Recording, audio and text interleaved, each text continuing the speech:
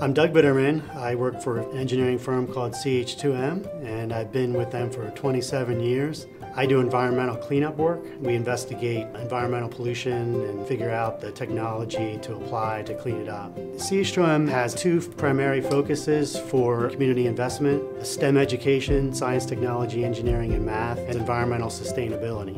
We need to have future engineers, so we try to promote educational opportunities to encourage people to go into engineering. And now I've been involved with VBEF for about 5 or 6 years.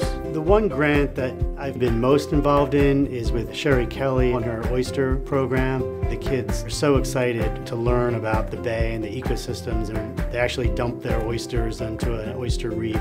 For me, the reward for all of it is just seeing the kids getting involved and getting interested in science and seeing it's more than just a textbook. It's real life out in the real world.